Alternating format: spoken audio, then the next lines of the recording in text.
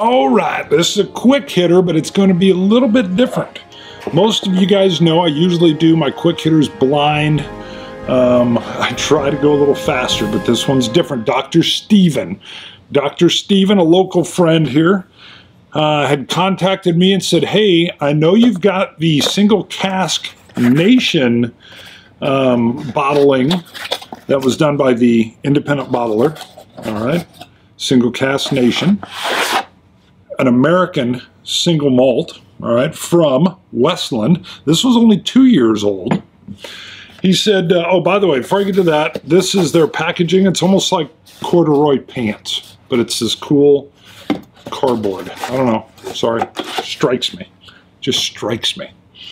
So he said, would you like to compare it against the Scott. I've done 2 quick hitters and I can't talk. I've not had enough.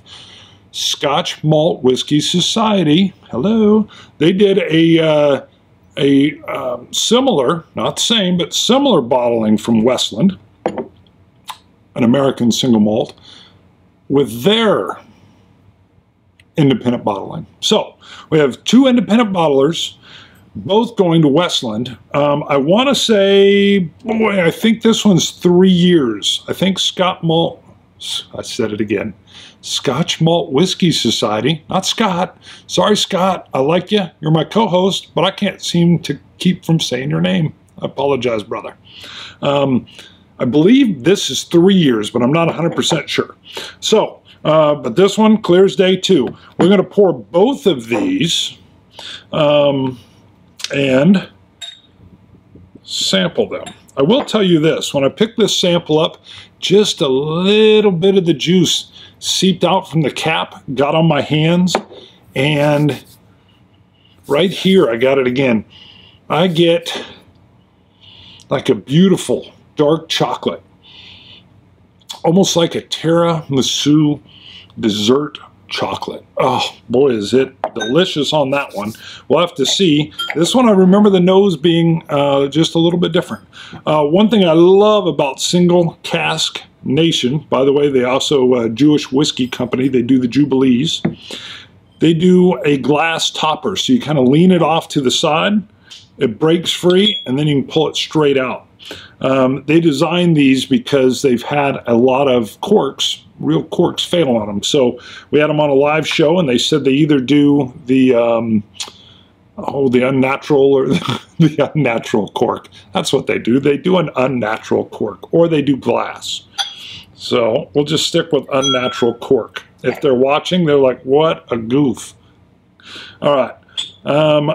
Let me nose. Huh. Wow, the nose, similar but different, more fragrant here. I'm kind of curious.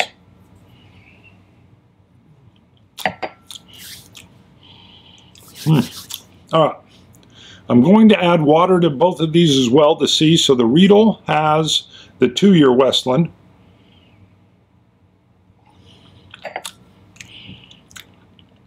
.8 ABV.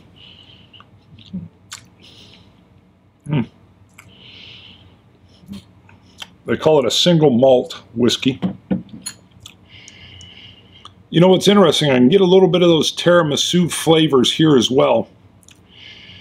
But it's on the palate. I haven't actually sipped this one yet.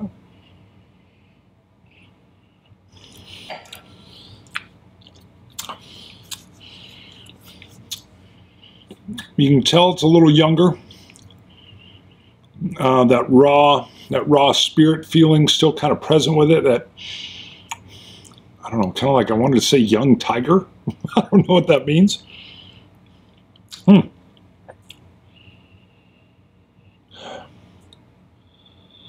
gonna have to come in. I get a little bit more of that grain rising bread here. The dough.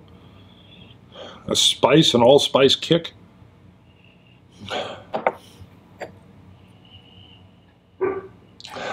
That's the chupacabras. I bang the table. May have to pause. All right.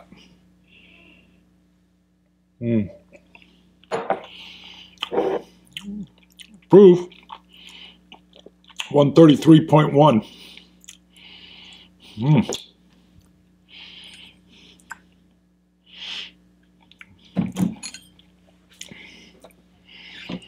Wow. All right. I can definitely tell that they're cousins. They're like kissing cousins. So the question comes in, what was done? Did they do anything different? Or is it simply that extra year that's on it? So distilled December 2013, bottled May 2014. Oh, idiot. 2016. Sorry, I can't read. Cask number 736, new charred oak. And I don't have the particulars here. I'll have to look them up or put the notes in the bottom. So let me just go on how I enjoy them.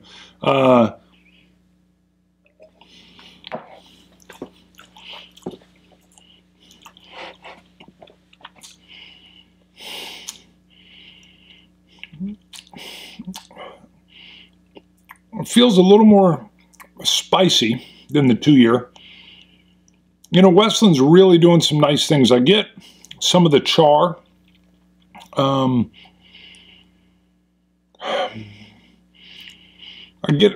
can pick up a wood influence, but it's not overpowering. And what's almost like a licorice. I get a little bit of black licorice after, kind of on the finish.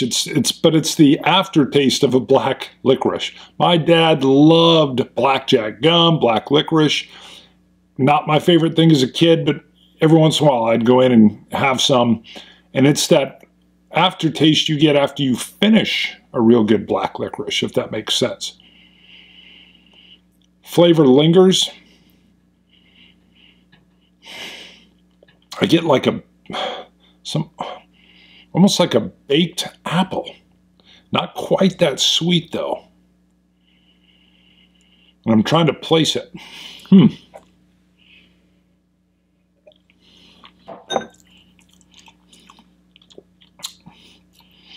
It really transitions through the Scotch Malt Whiskey Society bottling.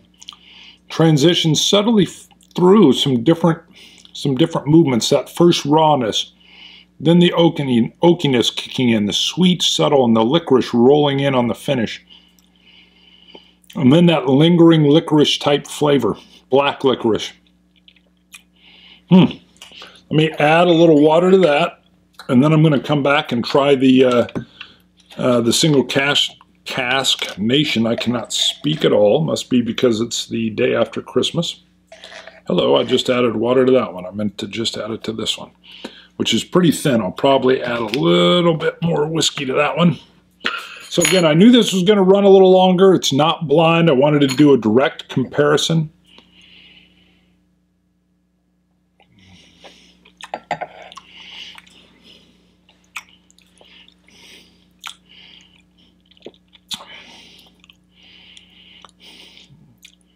A dry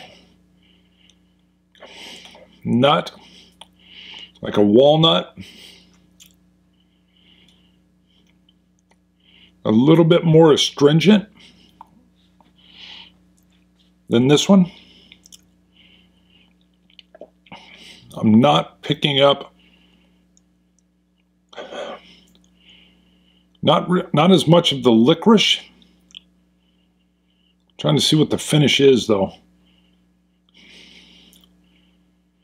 It's interesting, some chocolate.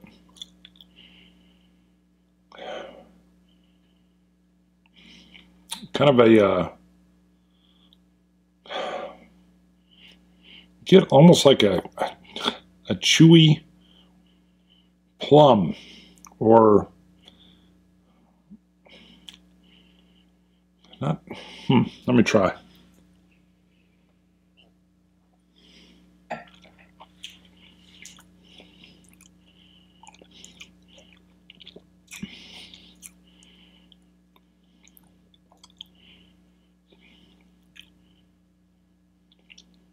Yeah, the drier astringency,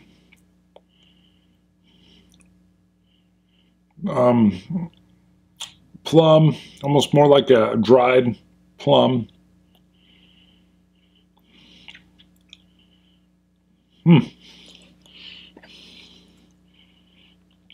The nuttiness, which is very different from here.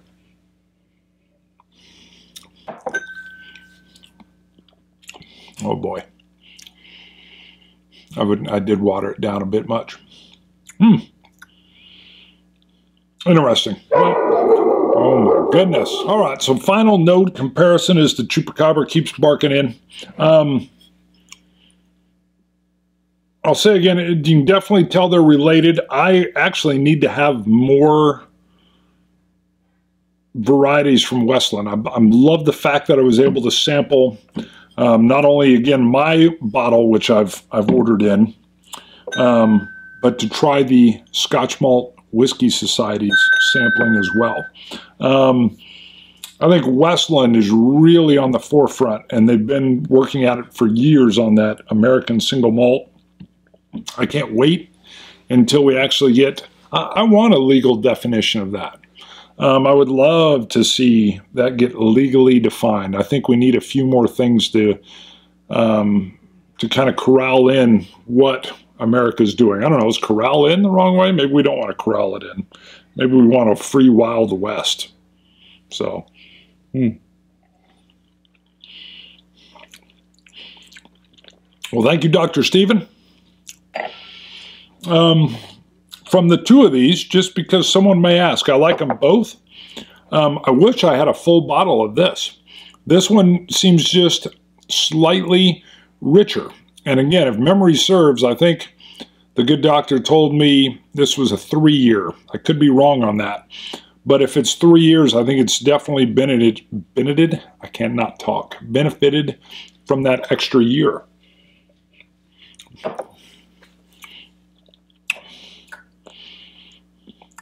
Yeah, just a little smoother, seems a little bit richer. And I'm digging that, for me, that black licorice finish. It's Bart, Scotch Test Dummies, and a little bit of a long hitter, open, non-blind comparison.